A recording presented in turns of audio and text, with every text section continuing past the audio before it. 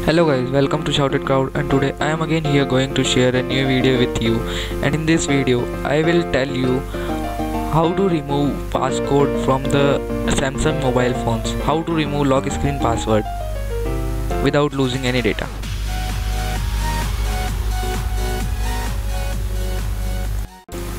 Are you one of them who forgot your own password? If yes, okay, so we have discovered one software from which you can remove your password on any Samsung device. Minimum requirement for this software: USB driver must be installed on your PC. If not installed, then check the description box below and download it now. The next requirement for is Windows 7, 8, 8.1, 10, Vista and XP. And the other is 1 GHz processor and 1 GB space on your hard disk. Steps to follow: first, download and install trial version of Dr. Phone Toolkit from the description box below.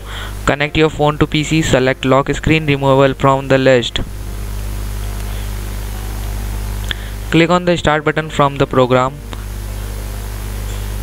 Turn off your phone once. After that, select volume down plus power plus home button together until it boot up in download mode. Now wait till the process complete. Once it's done, open your phone and you will see that no lock screen on the phone. Thanks for watching this video. Hope you like this. Subscribe us.